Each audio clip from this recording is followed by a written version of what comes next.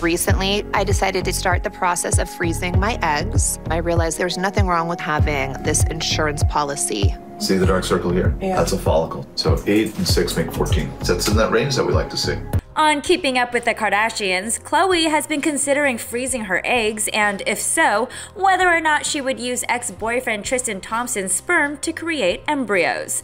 And on Thursday, Khloé seemed to have come to a decision. I do have a sperm donor, but... You do? Yeah. Can I see a picture? Tristan. Oh my God.